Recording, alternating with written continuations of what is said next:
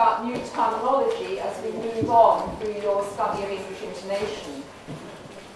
The topic today is tonicity and the nucleus.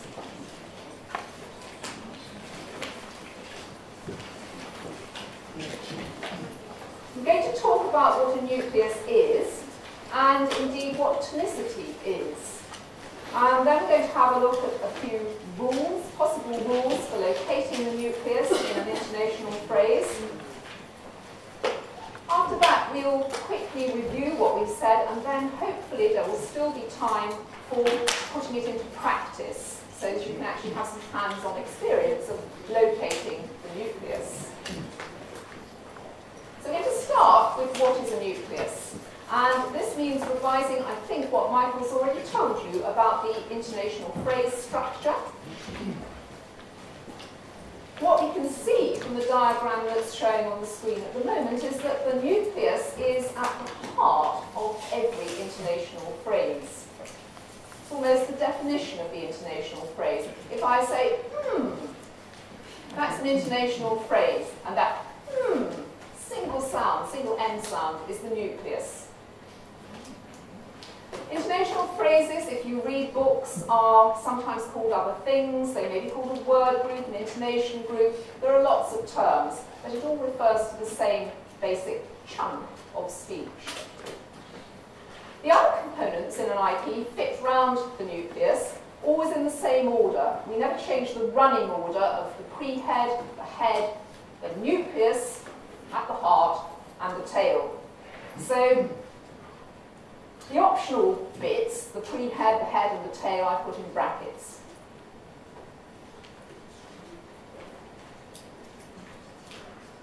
Michael also talked to you about syllables, and there are several different types of syllable. We have, for example, full and strong, or strong syllables. These are ones with big vowels, vowels like R, A, A. And they're different from weak syllables. Weak syllables have weak vowels, like the happy vowel, or weak U, or schwa, These strong syllables can be stressed, or they may be unstressed. And taking the vowel R, we can see that we've got it stressed in the item cardigan, but it's unstressed in the second item there, vanguard.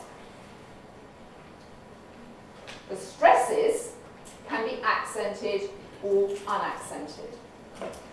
And an accented stress is one that has pitch prominence. Probably you remember that if Michael's mentioned it. Pitch prominence is a syllable that is much higher or lower in pitch than things that have preceded it, or has a moving pitch on it. And all syllables like that are said to be accented. The nucleus, the heart of the intonational phrase, is an accent. Indeed, it's going to turn out to be the last accent in the whole IP.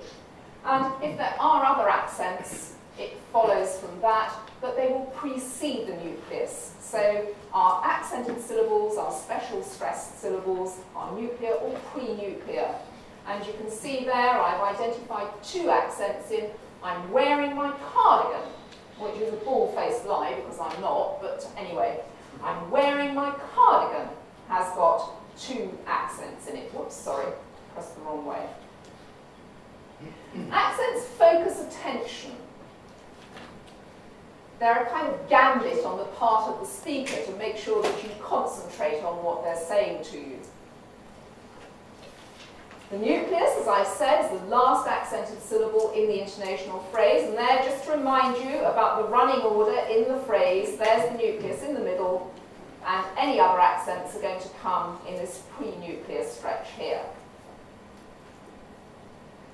This means that everything after the nucleus is unaccented, or we say out of focus. Follows from that because the tail follows the nucleus, the words in the tail in an intonational phrase are not terribly important for the message. So if you miss what somebody said in the tail, you probably will still understand what they want you to hear. You just miss a little bit of detail, which is probably redundant.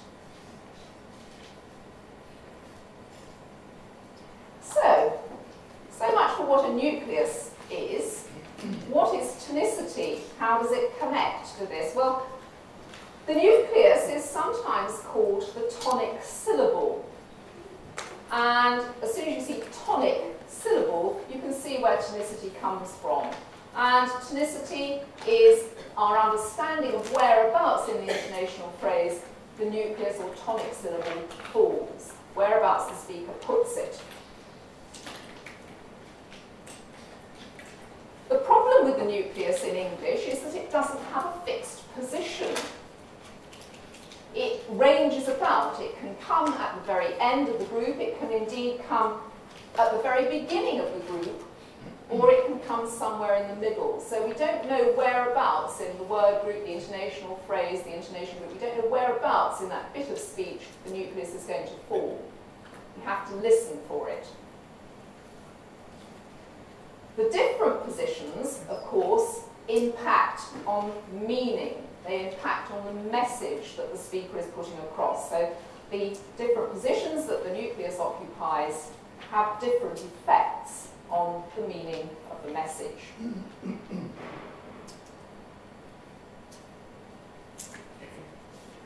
We can have tonicity of different kinds. We can have what we have here. She's buying a pound of potatoes.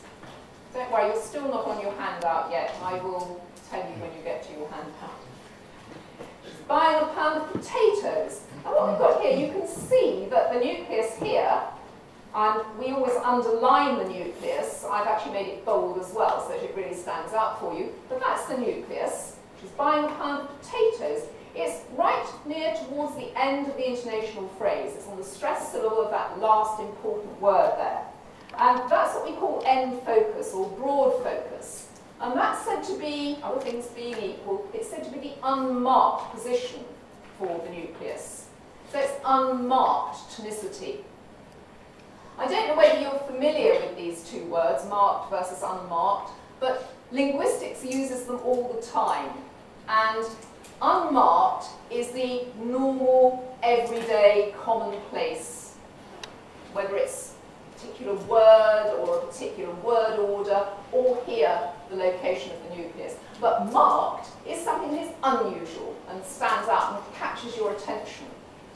So, she's buying a pound of potatoes, unmarked tonicity, a completely unremarkable utterance. Compared with, she's buying a pound of potatoes. You can see the nucleus has moved back a little bit. She's buying a pound of potatoes. Notice how the tail has become very unfocused there. She's buying a pound of potatoes. Maybe you can't even hear it anymore. She's buying a pound of potatoes. And what I've got there is increasingly marked tonicity, and I have what we call early focus or narrow focus. And you can see how, in a sense, I have narrowed down what you have to listen to. If I put a line through that, we've really narrowed down what you've got to pay attention to. And the implication is that none of this is important. So, why isn't it important? What we've got here is buying a pound of potatoes in response to the question, what's Janet doing? Buying a pound of potatoes. Now, what's Janet doing? She might be washing her hair. She might be riding her bicycle. She might be getting ready for bed. There's all sorts of things she could be doing. So it figures that all the information is important. You don't know, that's why you've asked me. Buying a pound of potatoes. All the information is new information. I have got my nucleus here, which gives me end focus, again. I can't leave anything out. If I leave something out, the message is not going to be fully understood. So the nucleus here is on the stressed syllable of this last important word, which we call a content word. And content words, a little bit more grammatical terminology, are the nouns, the main verbs, the adjectives, the adverbs, the big words that have proper definitions in the dictionary.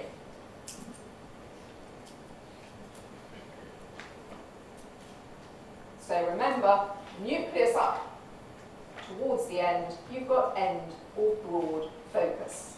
And that's unmarked.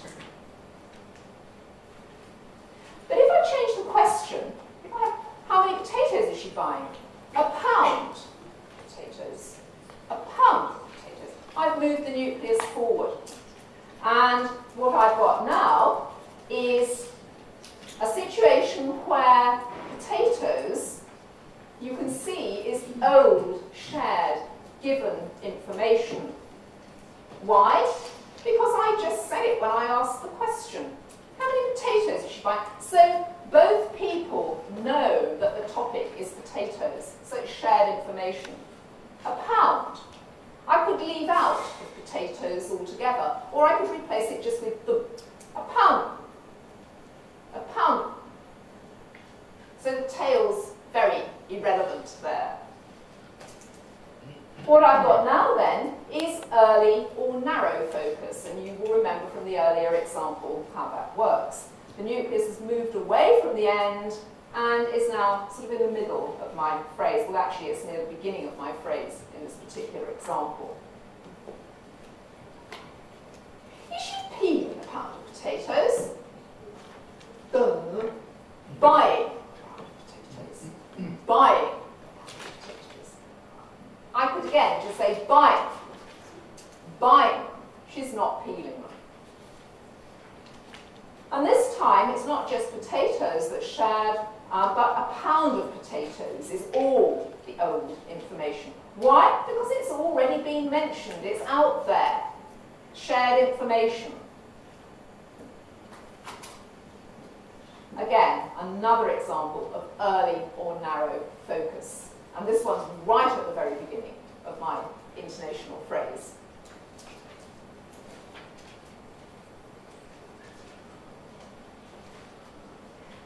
Now, we might want to know how we do it. And this is where your handout kicks in with the examples. So all my examples from now on will be in your handout.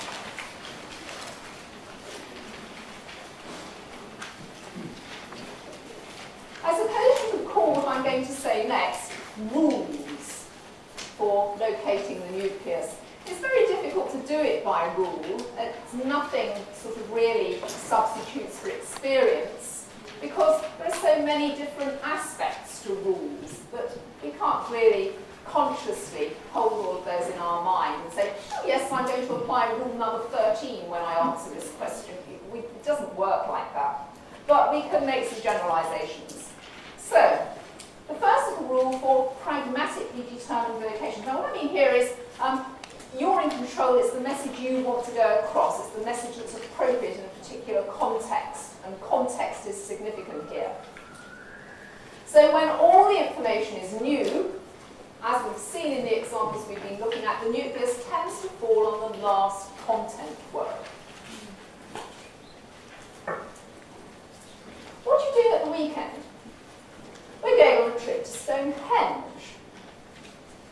Now, what you can see there is that we have end or broad focus, and what are you doing at the weekend? The second speaker listens to the whole question. If they jumped in and started answering after what are you doing, they might say, well, you can see I'm still writing my essay. No, not now, at the weekend. So you have to keep listening to the nucleus. And the native speaker is unlikely to jump in inappropriately because psychologically they know the nucleus hasn't happened. So what are you doing at the weekend? We're going on a trip to Stonehenge. In both cases, the speakers are keeping the listener listening right to the end by having end or broad focus in terms of the tonicity.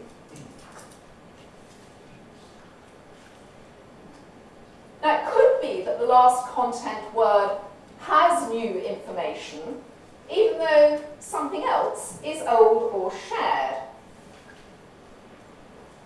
So if I said to you, are you looking forward to the journey? The answer might be, well, I don't like journeys with such an early start. Now, that doesn't match exactly example 2. We'll come back to that, and I think I've got trip or trips in your handout. Think journeys for trips at the moment, all right? I don't like journeys with such a... Now, journeys is obviously shared. Oh, given information, because the first speaker's just used it. But because the early start bit is the important part of this message, and because it's structured at the end, we have to have broad focus if you're going to keep listening. I don't like journeys with such an early start. A third one, though, when that last content word is shared, is owed or given information, then the nucleus starts moving back through the intonational phrase to find something new. Sorry, what's all that about early starts? I was saying I don't like early starts. I could just as well say I was saying I don't like. So you can see it's moved away from that end position, moved away from early starts onto my liking or disliking. Okay, who wants to make an early start? I want to make an early start. I want to make an early start. Let's come right to the front to identify me, the speaker. And in fact, I could just as well say, in response to, okay, who wants to make an early start? Me! That's enough, isn't it? And I want to make an early start is again, focusing on me, the speaker. So the nucleus moving back to find something new because everything at the end is shared. It's already in the public domain. You and I both know all about that. The words have been spoken.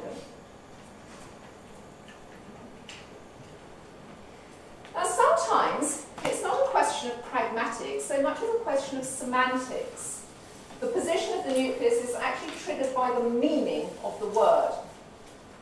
For example, when an English speaker repeats themselves, literally uses the same word again, the nucleus will move to a new or different word. Now that doesn't happen in all languages, but it does happen in English. You can't focus twice in quick succession on the same thing. So in example 5, I see Sarah's driving a new sports car.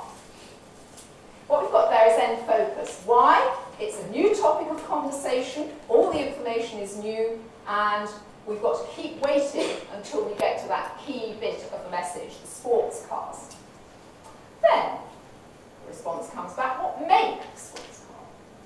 We just say what make, so-called sports car. The tail, completely irrelevant for the message.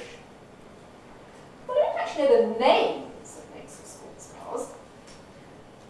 Names of them, okay. Tail, longer now, so all shared information. It was a red car. It was a red car. So there is Sarah in her new red sports car.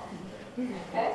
And you can see how the nucleus has moved around, moving back, finding something new, finding the new bit of the message so that you, the listener, come along with what I want you to understand, what I want you to share with me as the speaker. I think basically, it's a bit manipulative, all this tonicity thing. I'm telling you what to understand, whether you like it or not, simply by where I'm putting the nucleus.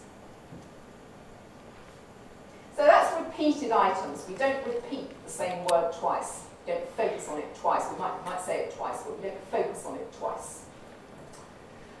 The same is true of synonyms. So if you have a synonym, you're in exactly the same situation. Synonym, something that means the same as something else. Are you cycling there? Yes, I enjoy going by bike. So to go by bike is the same as to cycle.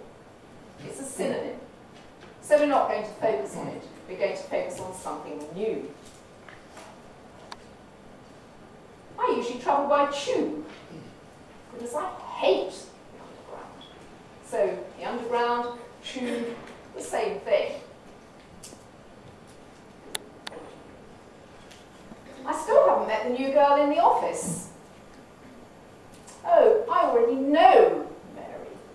So we know that Mary is a synonym for the new girl in the office. Somebody else says, oh, I already know the so we now know something about Mary as well.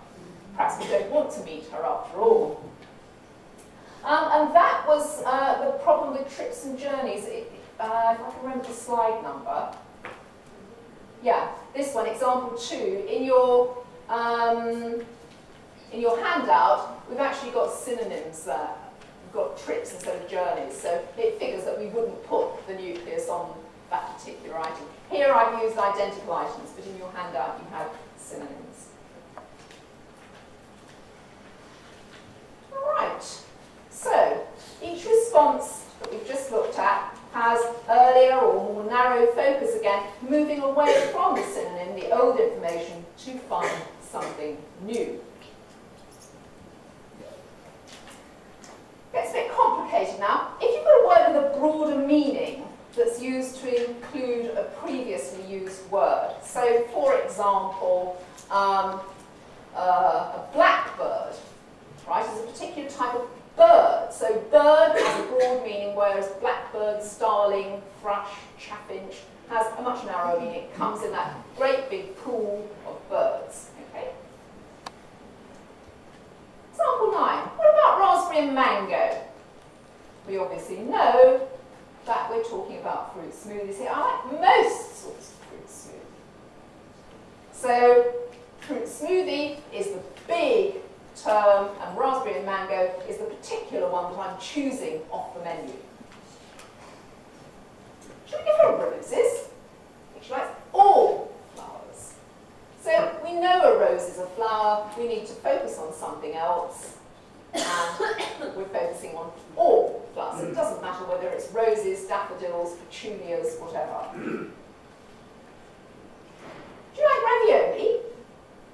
I eat just about any pasta. Ravioli is a type of pasta. So, if you've got a word with a broader meaning, don't focus on it because you're effectively repeating yourself. Okay? Again, we can see examples of increasingly narrow focus. Fine-tuning, looking for something new, moving away, as it says here, from the generic term that includes the already mentioned specific token. Going the other way, though, supposing now you're going from a general term like dog to a specific type of dog, a spaniel, an Alsatian, a poodle, whatever. Would you like a fruit smoothie? Now, if I just say yes, that would be lovely. You could buy me anything. You might buy me a banana one, and I might hate bananas. So I've got to focus on the more narrow term. Yes, I'll have raspberry and mango, thank you. So I've now focusing on my raspberry and mango type again. Should we give her a bunch of flowers? General.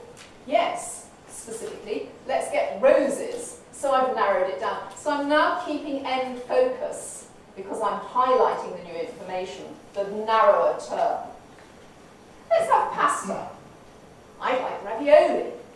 So you can see, can't you, I've turned it round the other way now. Something has gone from the more general to the more particular, and I must focus on the more particular. So now I've gone back to end focus, broad focus, and again, I'm pointing out something specific and new, and the listener has to wait for me.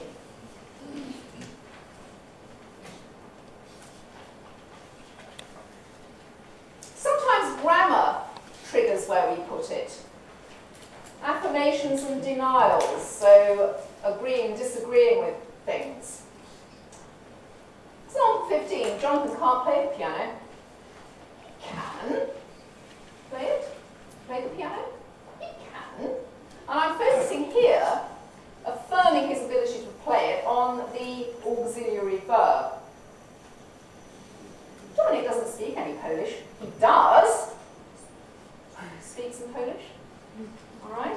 So if you're actually affirming something, and obviously contradicting somebody else, you put it on the auxiliary verb. We do that quite routinely without thinking twice. You don't have to think, gosh, yes, you know, first grammatical rule, as in example 16, the conversation would have moved on by miles. So this is what I mean by you need experience, you need practice.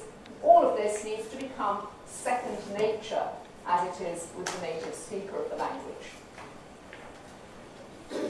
The other way round, denying somebody, it goes on the negative particle. Mum can play the trumpet. She can't play the trumpet. She can't. And can't obviously has got the negative contracted into it, so the nt bit is the not bit that's attracting the nucleus there. I think you're going to be late. I'm not. Going to be late? I'm not. And again, it goes on the negative particle. Vocatives and apositives. Now there's a grand word. Vocatives you probably know. That's when you talk to somebody by name. As in, I might say, hello Brian. And I'm referring to Brian by name, who obligingly waved back to demonstrate the effectiveness of that. Now, hello Brian. Brian's not really very important there. The important thing is the greeting. Okay? Brian and I both know that he's called Brian. It's shared information, so there's no point in my saying, hello, Brian. That would distinguish him from Nina, who's sitting next door. And it would be very unusual. We tend not to put the nucleus on the vocative, using somebody's name. So, have you met the new student, Lubinka? In this example, I'm actually talking to somebody called Lubinka. Have you met the new student, Lubinka? Can you help me, Alex? Here, this poor guy down the pit in his wheelchair is actually asking somebody called Alex for help. So, using the name as a vocative. And you can see in both cases, here's the nucleus, there's the vocative. Here's the nucleus, there's the vocative. The vocative's in the tail, it's not important. So that works, provided we both know what we're called, provided we both know everybody's names.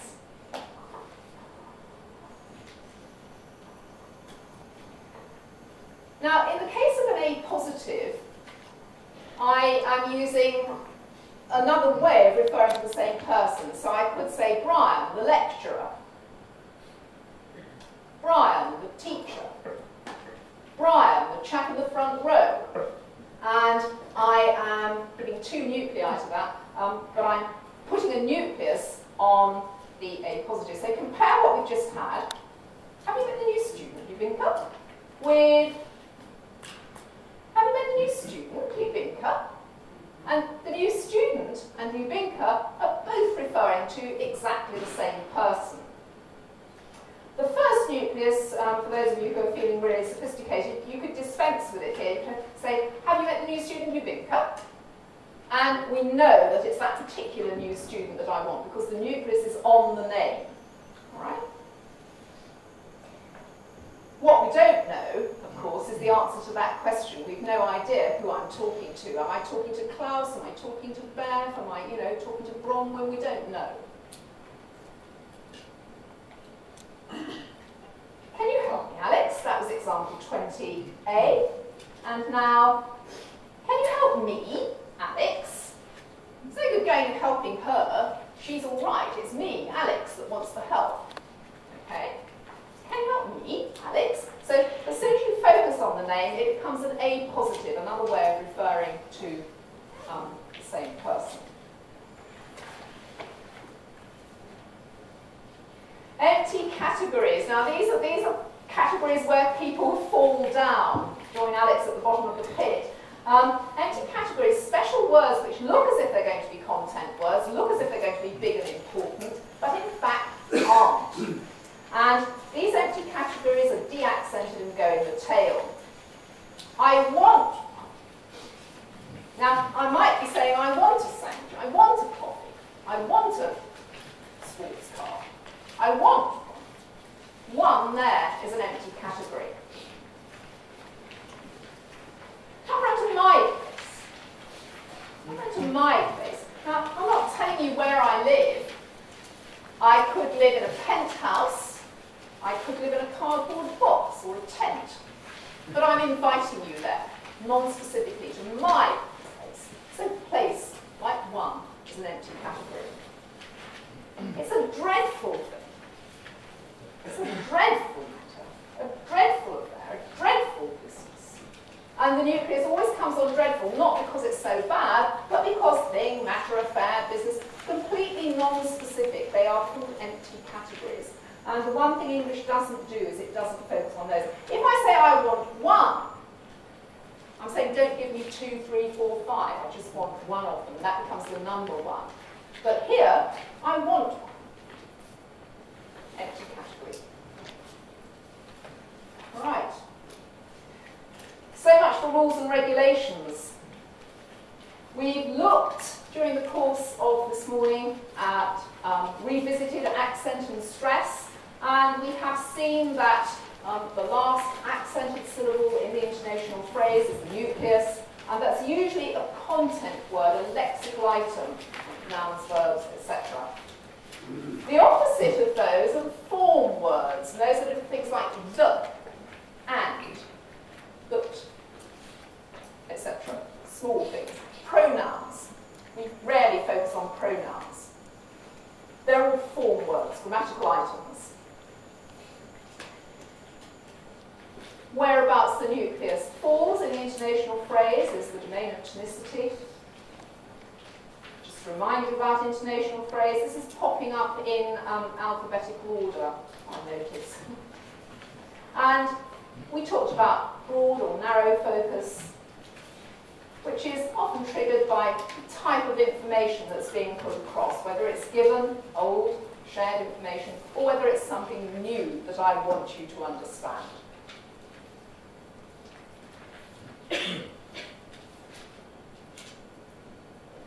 Now, it's a good idea to see how much you can remember. And you've got a text at the end of your handout, which is this one. And we're going to start working on this text.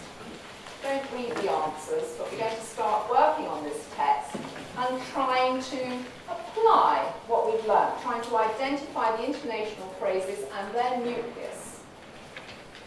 So the first thing to do when you're confronted with a text like this, I always think, is get rid of the punctuation, because the punctuation can be quite distracting.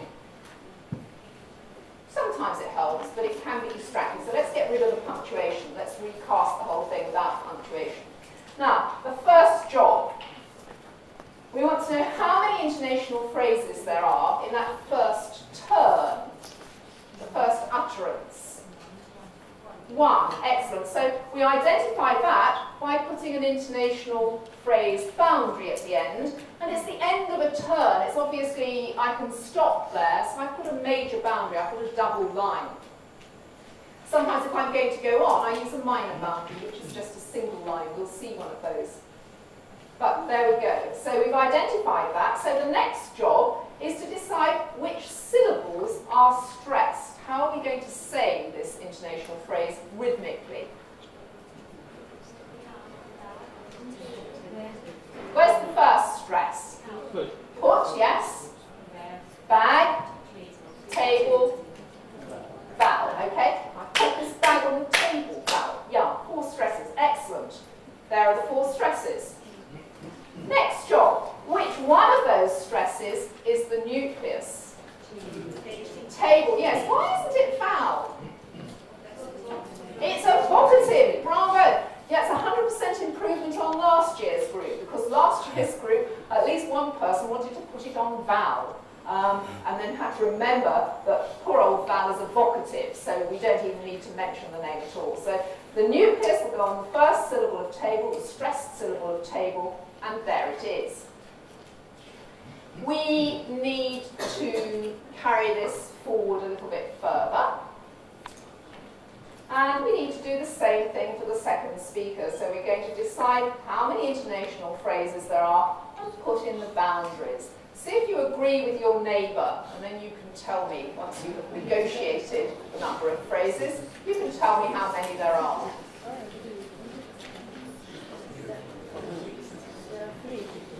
Think there are 3, yeah? How many other people think there are 3? There's consensus. That's very good. Yes, I think there are 3 as well. Where's the first one end? After Peter, that's right. And the second one ends after way, and the third one obviously ends after shopping. So let's look and see. Yes. And they are all major boundaries because they are all points at which I could stop and the other person could come back into the conversation. Certainly, Peter. Oh, thanks, Peter might say. Or, certainly, Peter, move those books out of the way. Right, Peter might say. But in fact, Peter's not saying anything, so I get another bit of a turn as well. Okay, but they're all potential ends of turn. Now, we need to decide about stresses. How many stresses in that first intonational phrase there? Definitely 1, yes. Remember, stresses, not nuclei. Anybody have an urge to inflate that? 2. I would have 2, I think, because I would have one on certainly and another one on Peter. But you could have certain with just 1. But I think you'll find that the version that I've used, so we might as well think about the 2 possibilities, not just certain, but certainly, Peter. I've gone a bit more slowly. Because that's one of the things that stress does, of course. It puts the brakes on. It stops you from rushing ahead and collapsing everything, and weakening everything, and maybe speaking less distinctly. It's very good, I think, to get stress right in a language if you're not a native speaker of the language, because it gives you these kind of landing places to keep the articulations in order. It's certainly Peter. Yes, I've got 2 stresses. Now, which one of those is the nucleus? That's the next thing to remember.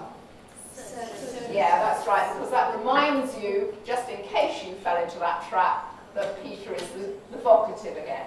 So we're going to underline the first syllable. Now that's the other thing that's important here. Look, this word, where's my arrow on? This word table has 2 syllables. This word certainly has 3 syllables. But the nucleus is just 1 syllable. So I'm only underlining the stressed syllable in each case. There's the stress, and there is the underlining, and it stops at the end of the syllable. So it's not a whole word, it's a single syllable that's the nucleus. And continue the second IP, stresses and nucleus, please.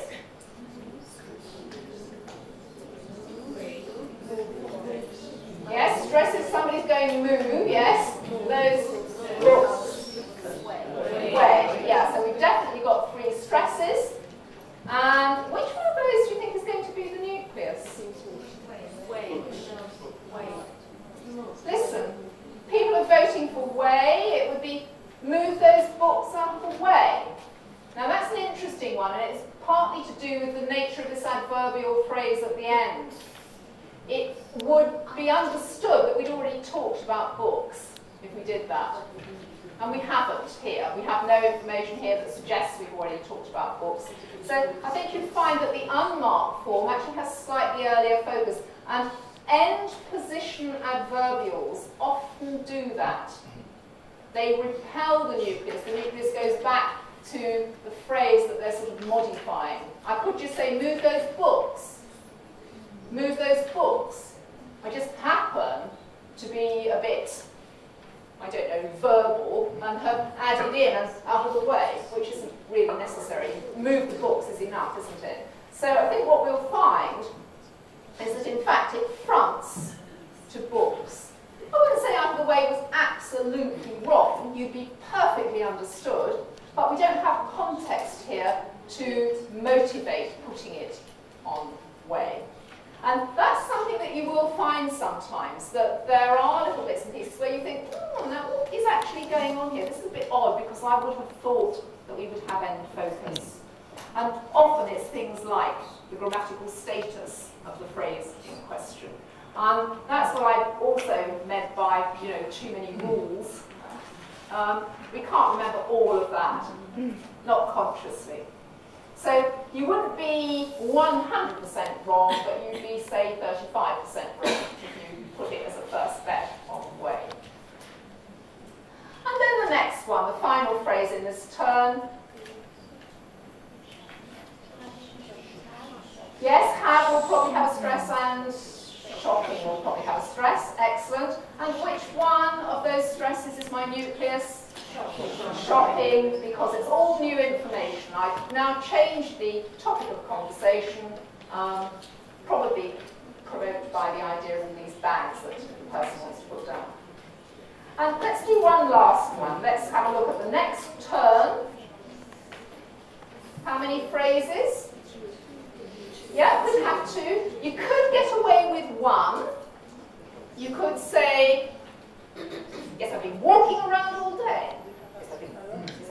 You could do that, but I don't think that's what I've done. I've, as it were, taken my own advice and I've slowed it down a bit. I've put the brakes on by adding in an additional stress here. Yes, that's right. So the first boundary after yes, and then obviously the next phrase, the statement, is a whole IP in itself. So, stresses in these two IPs. Well, the first one, it goes without saying, doesn't it? As we said, it's only got one syllable here. And in my example, my earlier example, I only had one segment, never mind just one syllable. I've just got a voiced bilabial nasal, haven't I? Okay. But it still has to have a stress because it's still the heart of the intonational phrase. It is the nucleus, and we have to peg the tune on it. And I need that stress in order to hang on the tune. It's almost like a kind of coat peg. The stresses are things on which we hang the parts of the tunes. So, oh, I've given the answer away, look. I've been walking around all day. I knew I had to make a mistake before we got to 12 o'clock. I always do. So there is one. The first one is a nucleus. We can't help it. Where's the nucleus in the second one? Day, that's right. So that's one where it is going to come right at the end. Walking around all day. Now, the next job, of course, is to do the rest, the homework. Yes. So, thank you very much.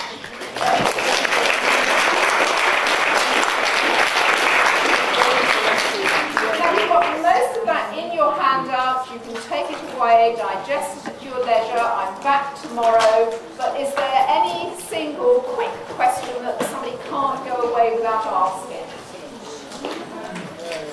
Okay, so if you want to ask questions, just catch me on your way past. Thank you very much.